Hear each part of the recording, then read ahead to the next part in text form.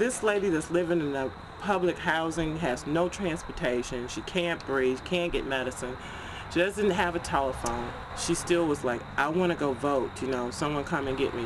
So I'm taking her. Come on, girl.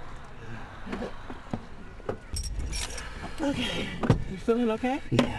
All right.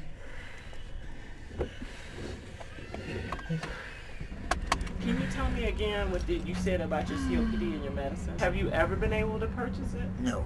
Did you tell the doctor that you couldn't afford that medicine? Yes, and he gave me a sample thing, but you know that sample thing don't last no time. It's long. Right.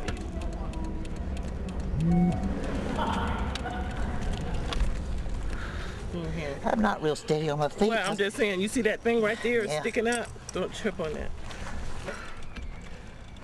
You want to go in there and get something to eat before I take you home? No. Do you want me to just stop and get you something and give you a plate? I don't have no money, honey. It doesn't cost any money. It's free.